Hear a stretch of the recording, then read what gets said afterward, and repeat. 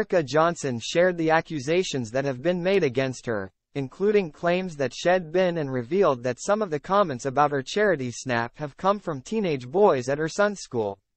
Describing it as the biggest shame, she exclaimed, "A huge bone of contention was when my 15-year-old son was teased at school. People were telling him I am posing naked, but it's for a charity, come on." She added dismissively, "You couldn't see anything. That was the whole point." She'd been talking about her son's awkward moment during the Bare Yourself podcast. After she shot the Ulrika shared more about the snap, which saw her wear nothing but a pair of Wellington boots, in her Sun column back in 2021. "I cannot avoid seeing the excess skin, the cellulite on the back of my legs, the diminished muscle on my forearm, my ever-decreasing bum and my beloved varicose veins which I've had operated on no fewer than 3 times, she groaned.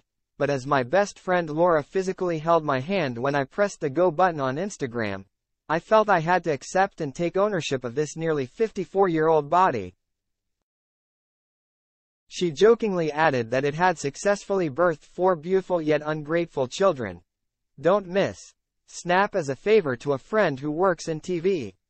The 54-year-old had posed in the garden to raise awareness for a men's mental health campaign, encouraging people to take on the view that exposure isn't shameful, whether that be physical or emotional. It had taken Ulrika out of her comfort zone as it forced her not only to confront any flaws she might have, such as cellulite and excess skin, but to realize an entire nation could see them at the same time. Speaking about her decision to pose for the now controversial picture, she explained that everything was strategically placed to avoid revealing too much.